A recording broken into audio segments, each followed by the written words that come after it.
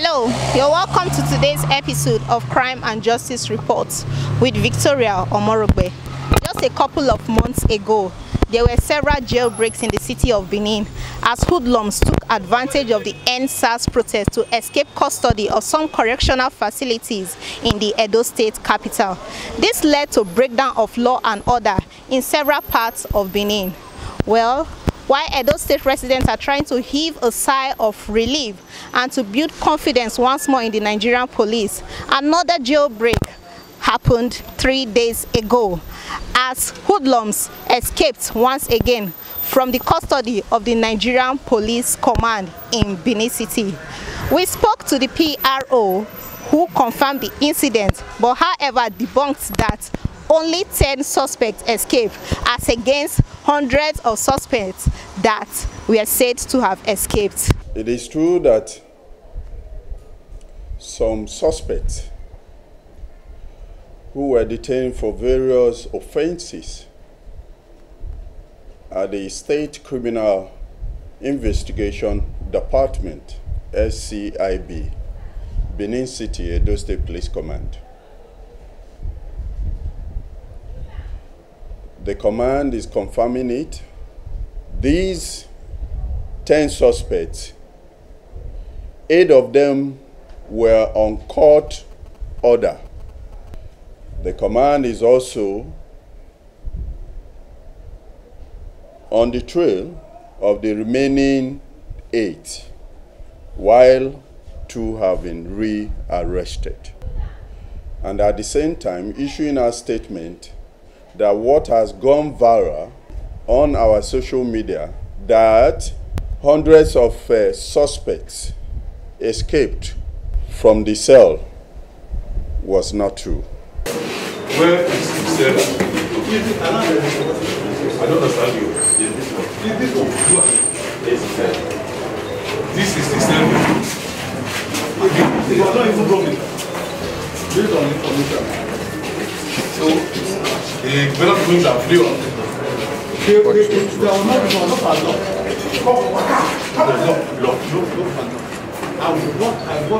And there are people on duty here? People on duty. Because we are in Abuja. So who was on ground here? The issue was on ground. So were people on duty here? And they broke the padlock? Answer my question. Did they break the padlock? Yeah? They broke the padlock. And the people are putting on duty here. How does that one sound? How does that one sound?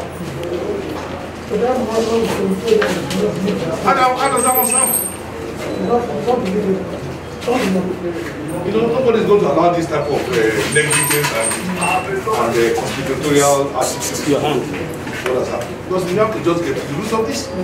The public are apprehensive. People at social media, every paper, every newspaper is awash with news of kidnappers who guys have struggled at the expense of their lives to arrest. And then the next thing you said they escaped from the cell. Nobody's going to take. The IGP is not happy with it. The IGP is not happy with this at all. Because what I was thinking that probably the fence was broken, or they broke the window at the back. Right for the main door here. Nothing like that. This is where this I was not 10 or 16 steps. Separate steps. There are different cells inside that. And now they came out from this place like this. And went out like this. And went out. And it is imperative. Those suspects must be got within the shortest possible time. Because I want to believe these are part of the 100 guys. But I've not seen the list. Do you have the list of the names and the offenses of those who escaped? So I want to see them when I get to, where's the office? The office is somewhere in the back. I'll go to the office, we'll look at the list, and within the shortest possible time, you better send all your tactical intelligence units and all these your teams. You just have to go out and get them. You don't get their villages or wherever they are. Within the shortest possible time, you must be got. Yes. And then we know what to do with regards to the disciplinary measures. Because nobody can accept it. It's just an acceptance. The public is not going to accept it. I was doing it. Look at what is on the social media. We also spoke with the AIG, who also confirmed the incident. He, however, assured the people of Benin City that they should be rest assured that their security is guaranteed, as the police are on top of their game to bring back the suspects and to ensure the security of lives and property in the city of Benin City. The Inspector General of Police is not happy with what has happened, and has directed I should come here to visit the scene and give a first-hand report of what happened. But I want to reassure the people of Edo State that we are taking every measure possible to ensure that these suspects who escaped are rearrested. I also want to use the opportunity to debunk that social media news that over hundreds of suspects escaped from the state CID cell. No. We have done a painstaking check and we found that 10 suspects escaped. However, that's 10 suspects is still many. I want to reassure the people of Edo State that all steps have been taken, and very soon these bad boys will be brought back to where they should be. Edo State residents are, however, skeptical about the safety of lives and properties in Benin City. They keep asking one question: is Edo State safe? Is Benin City safe? Let's hear from them. Edo State is not safe because it's not even normal. You understand? The police, they are trying to be tactical in doing their things. You understand? But at the same time, they need to have a way of doing it. If the hoodlums are committed to meet them, it's easy for them to just react than allowing them to come in, still rescue those ones that would think they've arrested. And today the citizens, we're not even safe. It's Jesus that we can beg to make Edo be at peace. And he has been doing it and will continue to do it. That is what I believe. Edo State right now, I think the security level is really dropping. It's dropping that everybody is scared. Like going about, you are really worried about what is happening. And it's called for a concern if the people that are supposed to be in charge of the security issue, if they are doing it. We are scared though.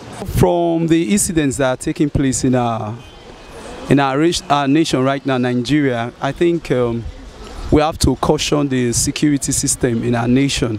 The first question is, we say we have security like the police around, and we're hearing all of these incidents taking place, like people breaking out from the prison scenes, the protest, even before the protest. We see issues that take place and we don't find security around. So it's a big question to us. When we are asking the police, what are you people doing? You were employed to stand for security. And most of the time we hear our president come up and says they are going to, sponsor to see that security is strong in Nigeria so that all citizens will be safe. But now, the way it looks, citizens are scared. People are hiding. And you even find out that even those people that does all of this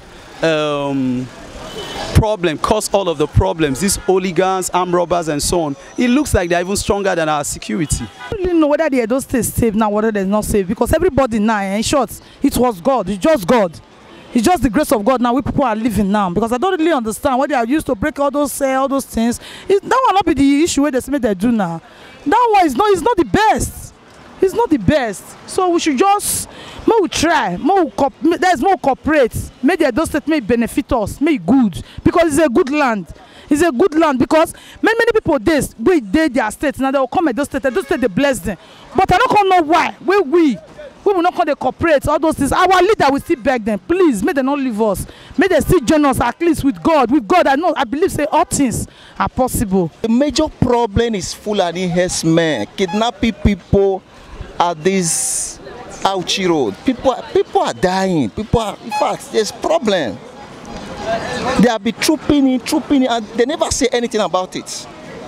A lot of people have been kidnapped, and if you don't have money to pay ransom, they kill you. Edo is not safe for now. It's only God that will save us. That is what I know. Edo State is safe, but the criminal that is coming here and there, nobody knows them. How come about the station is break without a place whereby there is a police, a security is break, and the prisoner run away? So the thing is that the information is getting from the police. All of them are suspects. You call everything there, you have the harm, everything you use, which the government give to you to use. But now, how come bad? A bank whereby they collect money is not broke. A station, a police station, a prison is breaking. Then the people there went out and run away. So everything there, every custody, everything is in the hand of the police. You know, this that happened, we all in Edo State, we are not safe. But security issue is for everybody. The only thing we will do to stay clear from all this evil that is happening, we want to be very conscious. Security system in Edo State is very poor because with the recent development and a lot of things that have been going on for the past decades now, we have been able to observe that there is no satellite everywhere that can monitor what is going on in the country. Somebody can be kidnapped and nobody knows where he or she is all about just because there is no security. There is poor security system in this country. And with that report, we come to the end of today's episode of Crime and Justice Report. Please subscribe to our YouTube channel and don't forget to turn on the notification bell so that you'll be the first to know when we drop new videos. Do have a wonderful day.